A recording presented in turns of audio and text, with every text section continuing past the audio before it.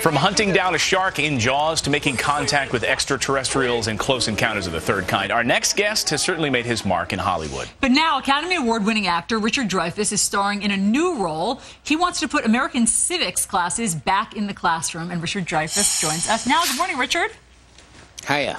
So what's happened to civics classes? Why did they go away?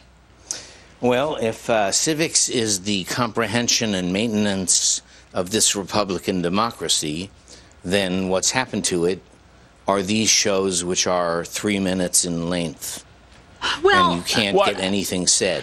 Well, you know, this is capitalism, right? And we put on a show every morning where we invite different viewpoints in here to have a civil discourse on Fox and Friends. You'd be hard-pressed to find another show that allows different viewpoints to be able to share their thoughts about American society. Can you name That's one? True.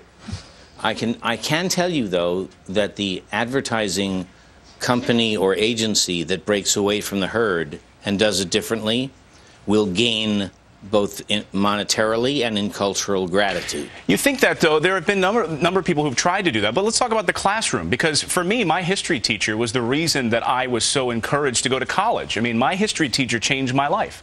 He was the guy that made me a history major in college.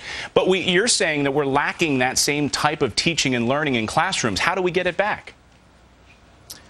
First of all, you insist on it. Second of all, you don't give in to arbitrary rules that force you into thinking more stupidly than you normally would.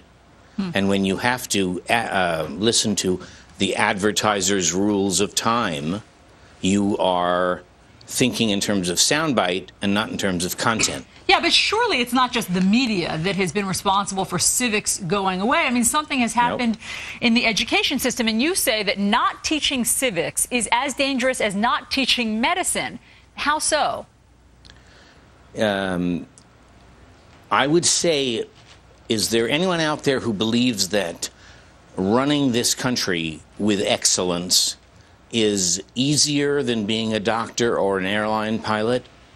No. To be a monarch or a sovereign takes training and rigor, and every sovereign in history has had tutors to accomplish that, except us. And Richard, I know that you say the answer is to reject simplistic thinking, but how do we do that? Is this up to the teachers? Is this up to local school boards? Is this up to the parents? What can we do today? It's up to the students to tap their parents on the shoulders and say, we want a more rigorous training in how to run the country. It's up to the parents to tap the supers on the shoulders and say, we are behind you. And it is up to the culture to understand that one part of the culture is in the classroom and the others are taking the values taught in civics and bled out into art, history, theater, music, etc. You've also lent your Academy Award-winning voice to a new audiobook called America, the Beautiful Reflections on Her Past, Present, and Future. Why did you choose to lend your voice to this book, and what's it about? Because this is the story. This book was written by a man from India who had spent most of his life in a religious cult kind of monastery, came to America and fell in love with America's potential, and wrote the book. And I am a fervent believer that we are the most singular and have given the greatest gifts to mankind, and the only ones that don't know that are our own kids. Well, if people want to learn more about everything you're talking about, they can go to the DreyfussInitiative.org. I'll put that address on my blog. Richard Dreyfuss, thanks so much for coming in to talk about all this. Thanks, Richard. He seems so grateful, guys.